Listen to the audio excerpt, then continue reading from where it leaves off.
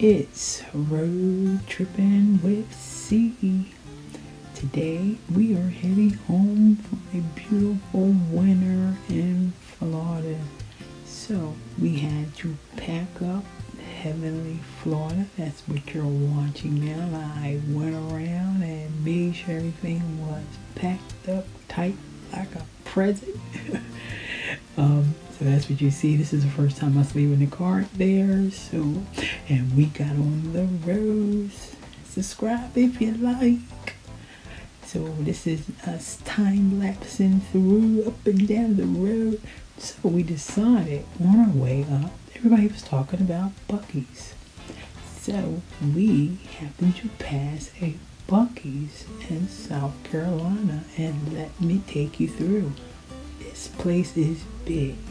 Buc-ee's, where is your RV parking spaces? Come on, this is a big place. RV parking spaces is needed, Buc-ee's. But anywho, you see where I parked my baby at. But I'm just showing you around. This place was big. They had a lot of gas stations, big gas stations, right off of 95, exit 170. Let me take you inside. It was nice inside. You can tell this is pretty new. If you're looking for gift ideas that says Buc-ee or doesn't say Buc-ee, your choice.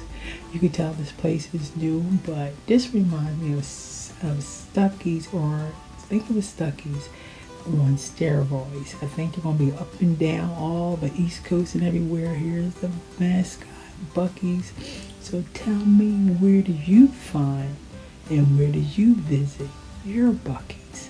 This one is in South Carolina. I like to hear where all other different Buc-ee's. I might try to visit another one. But all kinds of gift ideas and food. They got tacos, they got burritos, they got sugar. They're known for their beef jerky. This place was anything you can imagine. You got cookie dough station. Never heard of that before, but they had it. But they are also known for their barbecue. They had pulled pork, sausage, brisket, turkey, even if you're not a pork eater. So anything you can imagine, and the sugar galore. It was sugar, and more sugar. So we got back on the road, and we normally stay in Georgia. We normally stay at the coastal Georgia. You can check out that video. Always stay there as we not zoom, but as we head on up the road. And then the second stop usually takes us 3 days to get there. Trucks out galore. This one was North Point. We stayed there many times before. Check out that video. But we are zooming, and then as we come up, and I see south of the border, I know I'm closer to home. And when I get closer to home, that always means I get to see my family and friends.